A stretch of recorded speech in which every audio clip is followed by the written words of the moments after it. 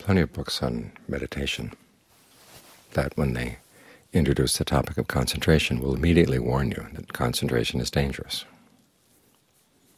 Don't get stuck on it, and some of them even suggest that it's best to avoid it entirely. There are also some Buddhist traditions that take the same attitude toward the precepts.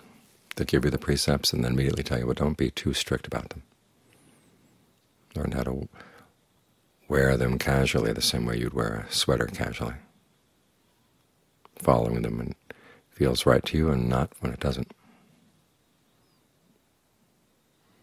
And then, of course, there are the teachings that you shouldn't have any particular views, you should be above views.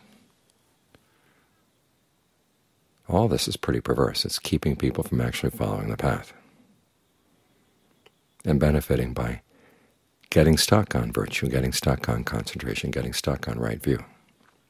There's a value in sticking to these things. Maybe the distinction should be that you stick to them. But it's hard to stick to them without getting stuck. And the only way they're going to make a real difference in your life is if you really, really stick to them. When you take the precepts, you want to be very careful about them, very meticulous. Why? Because it teaches you things about your actions. You begin to notice things that you used to take for granted, things that used to seem okay. And you begin to realize that they're not okay, that you actually are harming beings in one way or another. That may seem overly meticulous to worry about ants, but hey, you learn about compassion by dealing with ants, say, other pests in the house. How do you make sure that they don't harass you, but at the same time without you're killing them? You exercise your discernment that way.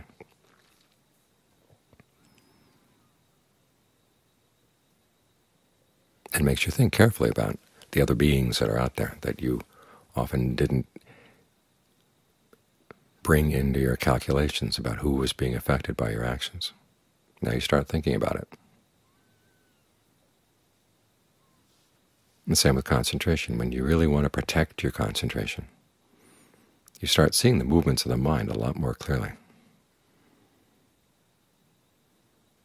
If you're sitting here thinking, well, I'll stay with the breath when the mind wants to stay with the breath, and I'll just kind of follow it wherever else it wants to go, it's just going to wander all over the place. And you don't learn that much, aside from the fact that the mind has a very meandering path. But if you really want to understand what is the force behind the movements of the mind, you have to resist them. That's why you keep reminding yourself, come back to the breath no matter what. Stay with the breath. And you learn how to sidestep a lot of the impulses in the mind that otherwise would have pushed you off.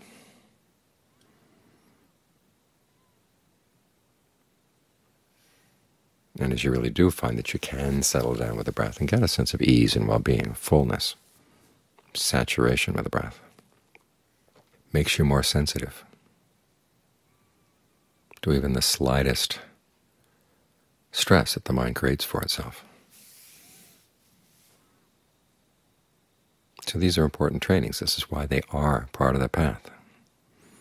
They force you to look at your actions. They force you to look more carefully at your mind. You get more and more meticulous. You may go overboard, but that's something that can easily be remedied.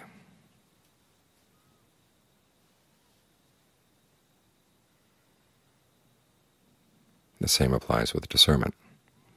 The people who like to claim that they're above views, well, they have certain views to back up why being above views is a good thing. It's hard to avoid views one way or another. So what if you try consistently to stick to the issues of right view? In other words, where is the stress and suffering in your mind, and what are you doing to cause it? What can you do to put an end to it? Stick with that.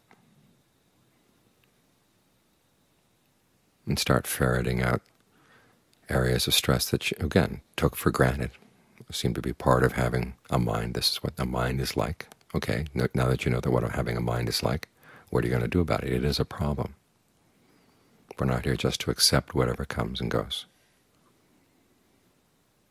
That's not a path at all. Or if it is a path, it's not a path that goes to awakening. the path that goes to awakening realizes stress is a problem, and particularly the stress that the mind imposes on itself through its own sloppy actions, through its own lack of awareness of what it's doing, the consequences of what it's doing. And this way you begin to see more and more subtle things. All of these parts of the practice are, for lack of a better term, sensitivity training.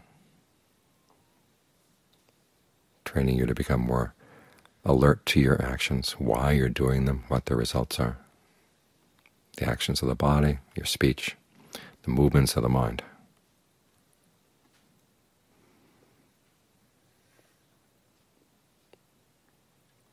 It's by being sensitive to these things that you overcome the big cause of suffering and stress, which is ignorance. Ignorance of what? Ignorance of how you're creating stress and how you don't have to. So these are practices we have to go through. You can't bypass them. In the forest tradition, they like to make a comparison with building a table. You have to start out with the raw materials, which are in a raw and rough state, and you have to go through some heavy work, sawing and planing, till you get to the point where you can simply polish them, and then you're done. You can't go out to a tree and just polish it and open together a table. You've got to do some of the heavy work. And it's in the course of the heavy work that you're ready for the more subtle work.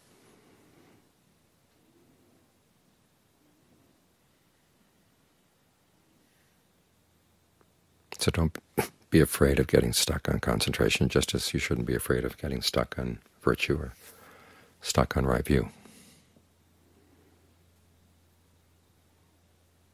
That's the only way you're going to stick with them.